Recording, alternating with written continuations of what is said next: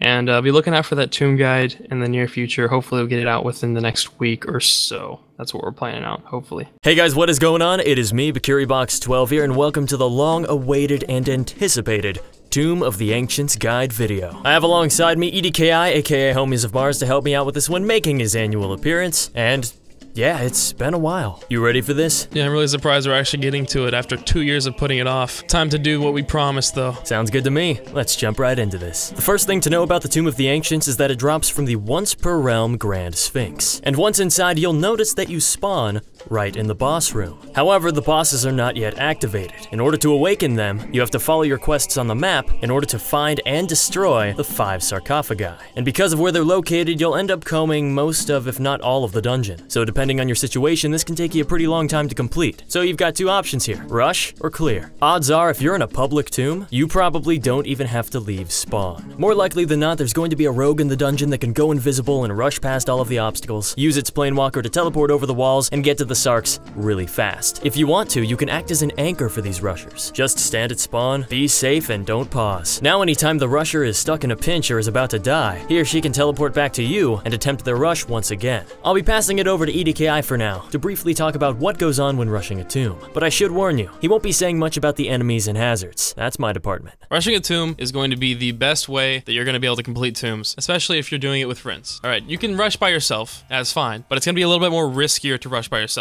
But if you're going to be in a tomb with multiple people, rushing is definitely the way to go. You're going to want to make sure you have the right class for rushing. And now every class can rush, yes. I mean, if you're crazy enough, right? But there's some classes that are better at it than others. Knights and rogues are probably the best. You can also do like paladins and whatnot, or warriors for that matter. Warriors also aren't half bad. Even ninjas to a certain degree. But really, thinking about it, the smart way is that a rogue can go invisible and is really fast, and a knight can take a lot of damage and stun enemies. And really, in a tomb, you're mainly watching out for the status effect from certain enemies in the rooms. Paralyzing and armor breaking are probably the scariest things when you're rushing, but mainly Scarabs. The problem with Scarabs is that, you know, they can paralyze you, but when you run around in a tomb a lot, they'll start to clump up together and they can make like huge armies of Scarabs that can come and just attack you, which is why you want to make sure you have an anchor. For the most part, you know, if you want to stay safe, just have something typed out in your chat bar, and if something goes wrong, you can just teleport to them instead of having a nexus, because you don't want a nexus in a tomb. I mean, that sucks. Make sure you have an anchor, make sure you do the right class, and just be aware of your surroundings. Rushing a tomb really isn't that bad, especially if you're on a rogue. Like rogue, you should be fine. Just manage your mana, and if you got a pet, even better. Like if you have a really good pet, then rushing a tomb is next to just stupid easy. It takes like no skill at that point. Would recommend that you are a max character, at least in defense and speed. You don't have to. Again, it's just going to be a lot harder if you're not. Also, using the right cloak. Cloak of the Planewalker, super great for rushing tombs. Tricksters actually aren't half bad either for rushing tombs. They're actually really good as well. Tricksters are, you know, require they're fairly takes a lot of skill, because you don't want to make sure you teleport on the middle of some enemies and you get, you know, wrecked. So yeah, that's pretty much my whole thing on rushing. Not too big of a deal. Just be aware. Stay away from the paralyzing turrets and manage the enemies that you're in the room with, because the rooms are filled with enemies, but they're not going to be that bad. Some rooms are going to be worse than others. Some rooms are going to be like nothing in them. In conclusion, though, rushing is a very ballsy thing to do, but it's very worthwhile in the long run. If you do it right, you're going to be just fine. Just stay away from Scarabs as much as possible. Don't get paralyzed, and if you have to, make sure you always teleport to your anchor. Just and don't be afraid to nexus, because it's not worth losing your character if your anchor doesn't work or you don't have an anchor. It's not worth it, trust me. Tombs are nice, but your character's probably nicer. Alright. Well said. Couldn't have said it better myself, in fact. Oh, then again, that's probably just because I can't rush for shit. But if you plan on clearing this dungeon room by room with a few other people, here are the enemies and hazards you gotta watch out for. First up, we've got a couple of traps, namely the bomb trap and elemental turrets. There can be up to 8 bomb traps in a room, and they're always in a circle pattern. Every 1.5 seconds, it'll toss a red grenade into the air, and whenever it lands, it'll spread across the ground, dealing 120 damage. The only way to deactivate these traps is to stand on the switch in the very middle for 3 seconds until it clicks. The problem here is that it puts you at the center of attention for any enemies that might be in that room. So unless you're really confident that you won't get hit, I would say lure the enemies towards the hallway and take them out there. In fact, a general rule of thumb for this entire dungeon: when you're approaching a new room from your corridor, take a peek to see what's on the other side, and if you see enemies, run back and assess the situation. Try and draw aggro to those enemies and lure them towards you, so you can bring them out of the room, attack them while they're chasing you, and bring them into the room you were just in that you know is safe. That's pretty much how any new player is going to be approaching these rooms. The elemental turrets are a bit more involved. We have 3 types, but 2 variations each. They can also spawn in either the center or corners of rooms. In the case of the thunder turrets, we have one that fires 2 continuous yet slow streams of bullets in a clockwise pattern, making it easy to predict, but giving us a lot less room to work with. And the second one firing 4 incredibly fast shots in all 4 directions, and also slowly rotating clockwise. Since it's a lot faster, it's harder to avoid and can easily surprise you, but it's much less frequent and can be more forgiving. But if you do get hit by them, you'll be paralyzed for 1.4 seconds, and can be dealt anywhere from 10 to 100 and 10 to 80 damage, depending on which turret you're fighting. So this one's extra scary if you're trying to run away from something. I also want to point out that the same turret will always appear in the center, and the other will always appear in the corners. They don't alternate, at least that's what I saw in Realm Eye.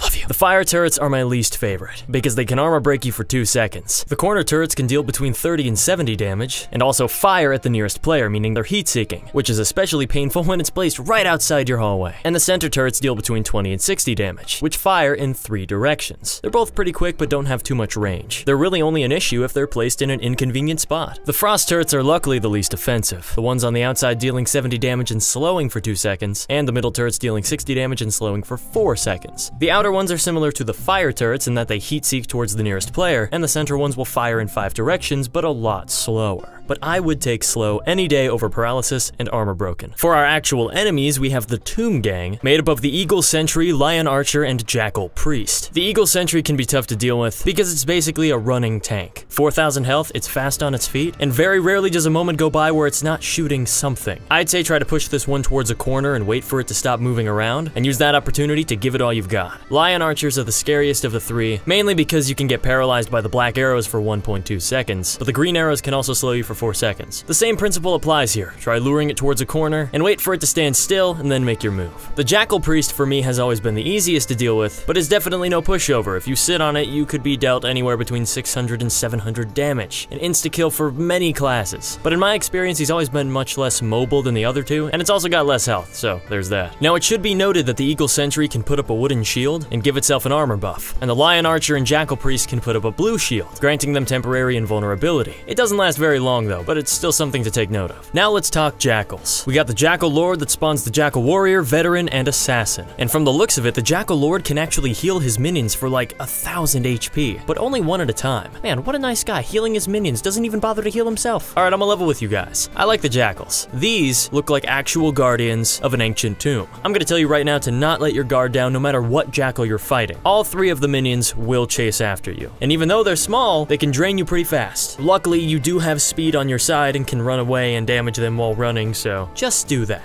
And when the Jackal Lord gets below a certain amount of health, he'll stop spawning them and actually run away from you. It's no wonder he was healing his goons, he's dependent on them. The Jackal Lord, though, is really tough. 6,000 health, and he's actually kind of misleading. When far away, he'll kind of just meander around, seemingly with no reason, and then randomly he'll start chasing you, with a pretty decent ground speed. And each bullet he fires is worth 140, and those stack fast. You can do the same thing as with the minions, run away and fire, but I find that archers have a pretty good advantage when clearing the tomb, because they can paralyze all of the enemies that just move around and give you a hard time. Maybe that's just me. Now we got a couple of miscellaneous enemies, bloated mummies and scarabs. Compared to most of the enemies in this dungeon, the bloated mummy doesn't come up very often. While I can't speak for everybody on that, that is generally what I encounter. It'll occasionally flash and grow a little bit. When it does this, it'll start firing out a whole bunch of green stars. Strangely enough, there are 2 types. They're both green, they both deal 30 damage, but one of the types confuses you for 2 seconds, meaning you don't want to get hit by any of them. It'll then spawn scarabs as it shoots its green stars. Scarabs are these weak little bugs that have the ability to paralyze you for 0.8 seconds, and in large numbers, that can add up really fast. If you can't kill them fast enough, you're gonna keep on getting paralyzed. And later down the road, I'm gonna talk about why that's such a big issue. But the mummy is not hard on its own. Wait for it to stop shooting, kill it, and then more scarabs will spawn. Kill those quickly.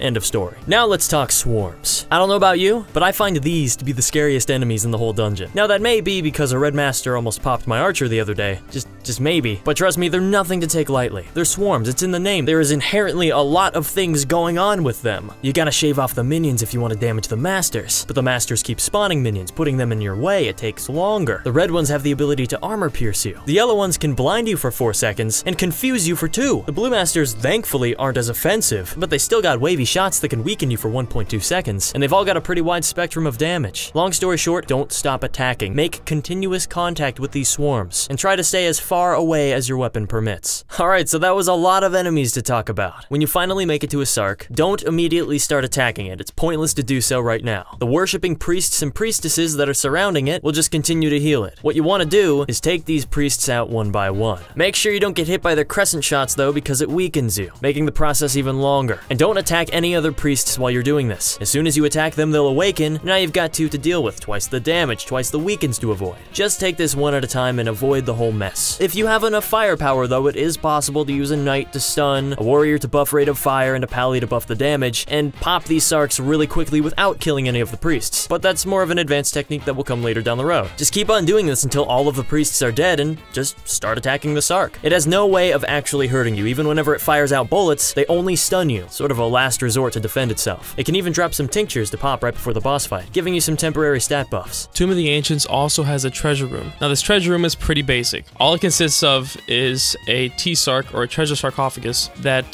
basically just sits in the middle of the room. It has 50,000 health and 100 defense. Now the thing about this thing is that it just sits there. And once you start activating it, it'll start to spawn these little jars around it. There's actually 8 that go around it, and they drop like health potions and mana potions, but they also can spawn scarabs as well. But the actual sarcophagus itself doesn't actually attack you. So basically, once you get into the room, you just, you know, tell whoever's just sitting in the main room or waiting for you, just tell them to teleport to you, or you can be mean and, you know, if you rush the tomb, you can secretly do the T-Sarc yourself and nobody will ever know. That's what used to happen in my old days of playing in tombs. It does drop a potion of defense, attack, and speed, and then it also can drop 9 through 10 tiered weapons and 9 through 10 tiered armors. It also drops tier 4 rings. But it does drop the Shindite of Geb, which is a part of the Geb set. But here's an interesting thing about T-rooms in the tomb. So if you have 5 Sarcs in a tomb, then once you kill the 5th Sarc, then the bosses will activate, and then you can go and start killing Besnut and Geb. But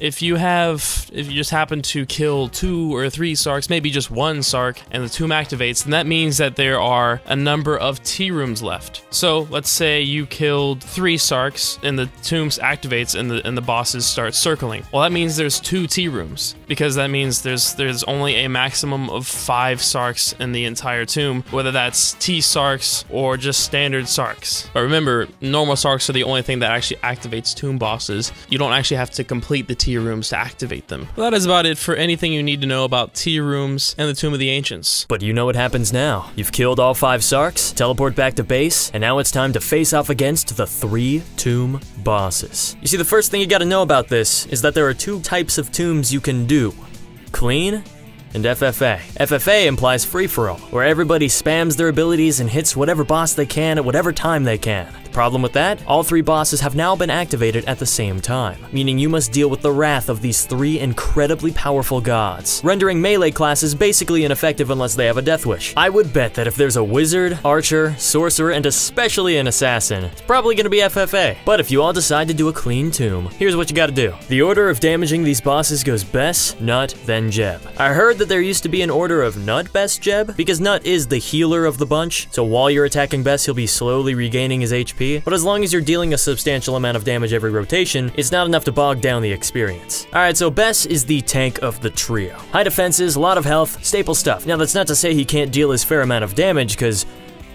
no, he certainly can. But he's not all about dealing damage. His main forms of attack are these armor-breaking crescent shots, very deadly, and these humongous bullets that, when armor-broken, can deal 240 damage. I learned that the hard way. I should say now that there are 2 ways you can take down each of these bosses. The first and most efficient way is to stand in the middle and slowly circle around the room with the boss. This way you can continue to deal your damage and observe when the boss enters its next phase. But if you want to go the safe route, stand by one of the 4 pillars and wait for the boss to rotate to you. Come out of hiding, deal your damage, go back behind the pillar to avoid the projectiles. Just keep in mind you'll be missing out on loads of DPS. Also, before the tomb bosses actually start damaging you, you have to get them out of their awakening phase. Just keep on whacking him around until he goes into his battle phase. You'll know it when it happens because he'll start shooting actual projectiles. There are also text cues for each phase. Awakening phase, he says this will now be your tomb. The battle phase, he says impudence, I am an immortal, I needn't take you seriously. The others use tricks, but I shall stun you with my brute strength. Odd, my wondrous defense, not disable our foes, and for his rage phase, we'll get to that later, the end of your path is here. During his battle phase though, the more that you damage him, the more he will start to fire. Now Bess's shotgun covers quite a bit of area. This is why going in with a melee is super risky, because you have to have the reaction time and speed required to run around that shotgun. Range characters have so much less to worry about because they're farther back. You can dodge the bullets with ease because you have so much time. Knights of course shine not just on Bess but all 3 of the tomb bosses. Stunning the boss, preventing them from attacking you,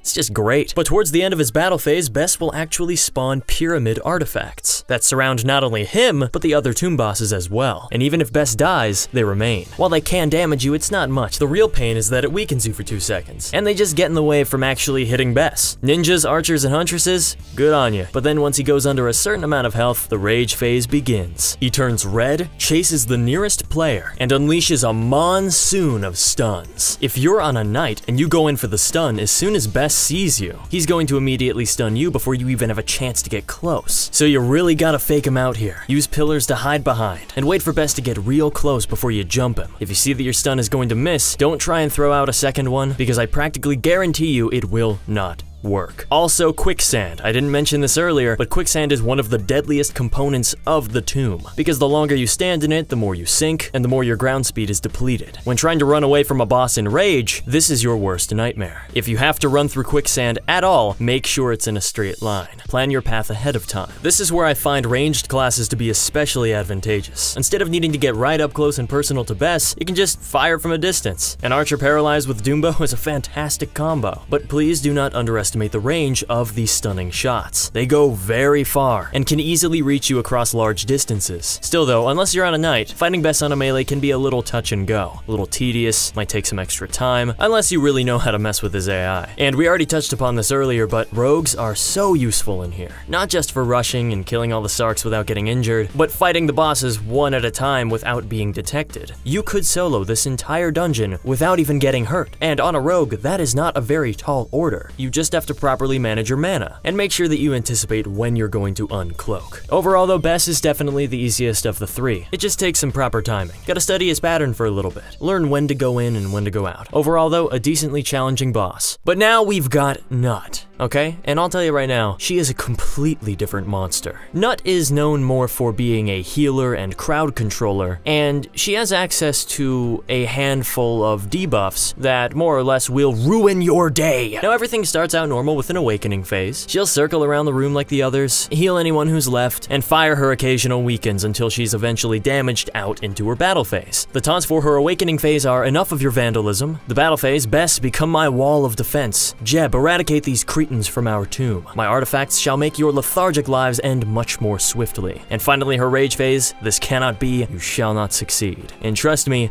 we will get to that. When her battle phase begins though, she'll start firing out a bunch of colored crescent shots, the white ones quieting you for 1 second, the blue ones weakening you for 5 seconds, the green ones slowing you for 5 seconds, and the pink ones blinding you for 5 seconds. Luckily, these are not hard to avoid at all, they have a very predictable pattern, but as you're circling the tomb, this also applies to Bess's shots, make sure you're not standing at the point where they were fired because they will boomerang around and come right back to that spot. And in tomb boss fashion, Nut will go in and out of vulnerability, so make sure that she doesn't have that shield above her head when you go to damage her. Once additional damage has been dealt, Nut will actually go into the infamous hugging phase, where Nut picks a partner, probably Jeb if you're doing it right, they put up shields and start hugging.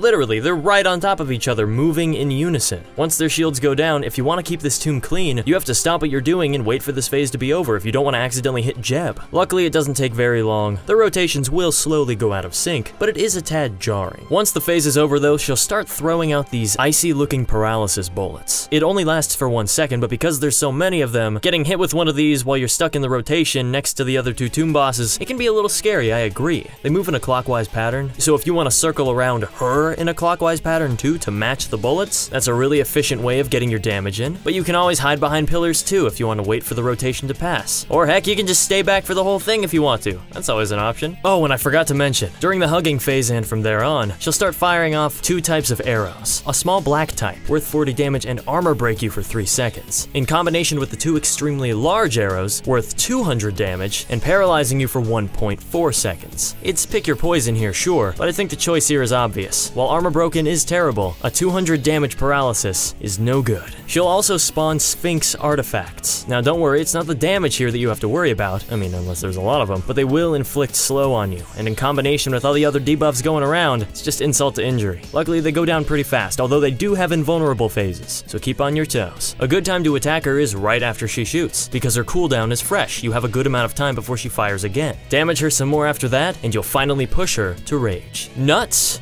Rage phase. You know, watching people take this down, it's pretty invigorating, I will say. And taking it down myself feels good. It feels like a genuine reward. It's a struggle, it's a challenge. But mark my words, folks. Nut Rage is complete and utter carnage. The sheer number of bullets Nut unleashes on the player is obscene. Props to all the players that can take out Nut Rage close range combat without using a knight. That is truly impressive. But to all the new guys watching, you can use your HP bars to indicate when Nut is about to go into rage. When you see this, you can step back from the fight and let the other players initiate. If you're ranged and Nut is coming after you, you have a little bit of time before she reaches you. Remember, she has low health at this point. You don't have to Nexus just because she caught sight of you. Try and deal some damage, and if she gets really close, you get paralyzed by a giant arrow, you're not feeling like you can live another couple seconds, Nexus. If you're a knight, you gotta keep her stunned before she goes into rage and continue to stun her over and over. Bring some magic potions with you. Something worth noting, however, is that, like the other bosses, Nut is provoked to attack you. However, with proper positioning, you can get her stuck in certain spots. I'm not sure what triggers her. You said trigger. Shut up. But I know that there is a way to manipulate her AI. I just,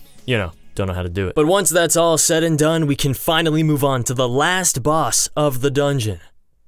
Jeb. For the third time, we have an awakening phase, where he fires off weakens, damage him, he'll go to the battle phase. His awakening phase taunt is, you have awakened us, battle phase, Nut, protect me at once, even though she's dead. My artifacts shall destroy you from your soul to your flesh. And his rage phase, you shall pay for your crimes. Now what's ironic about Jeb is, in the beginning, he doesn't really do anything. He takes a beating for quite a substantial amount of damage, throwing out a few red bullets that aren't too bad. You can dodge him pretty well. Meanwhile, he is tossing out a few grenades, but as long as you keep in the rotation and mind your surroundings, you shouldn't be running into them. Eventually though, he will fire out his trademark black bullets, and quite a number of them. You have one that deals 280, even more than Bess, and one that deals 200. But they look the same, so it's really hard to tell which one you're getting hit by. At the same time, some Scarabs are spawned. This is where it starts getting tricky. Yes, they aren't very strong and they can go down very quickly, and I'll bet that you'll be able to kill them before they even get the chance to paralyze you. Then he starts tossing out green crescents like Nut, dealing 100 damage and slowing you for 5 seconds. So slowly over time, Jeb is firing more and more bullets. As the phase goes on, he keeps adding these shots to his arsenal. At this point in time, it's actually getting pretty tricky to dodge all of his shots. Melees, while tanky, yes, are still going to have a rough time here. But once he gets to about a little under half health, he will spawn Nile artifacts. These things are the devil incarnate. On top of having temporary invulnerability phases, they deal 190 damage per shot. They also usually travel in pairs. They also fire very quickly, meaning if you walk over one or two of these, you can get popped very fast. In addition, these Nile artifacts will both surround Jeb's body and go after players. Kill them. Kill them with fire. Get them out of play. Have somebody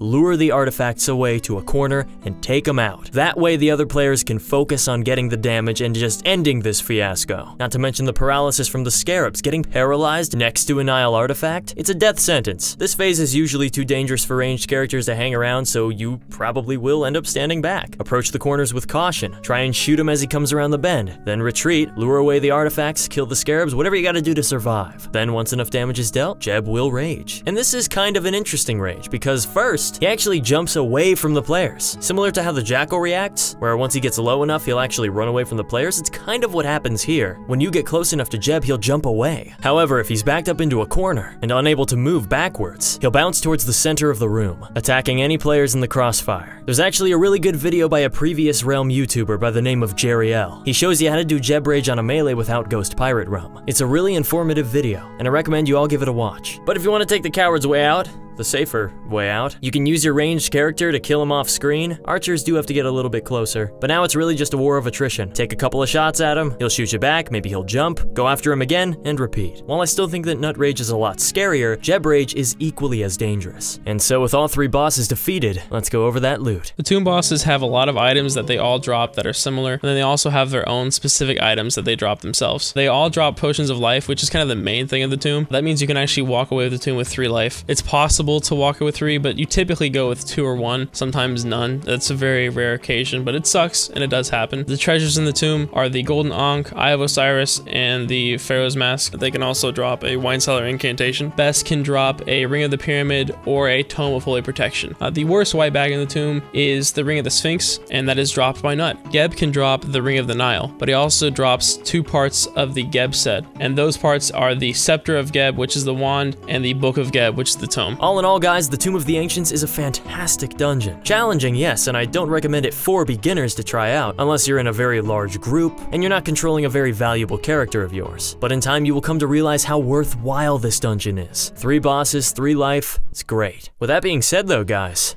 that's it. We did it. Man, how do you feel? Feeling pretty good, man. I'm really happy that we were able to get it done finally after 2 years. But hey, I think it was worth the wait, right? Yeah, me too. I'm glad we got this done. Well, thank you guys so much for watching, and as always, don't forget to check out the next episode whenever I post it, which will probably be soon. Alright. See ya.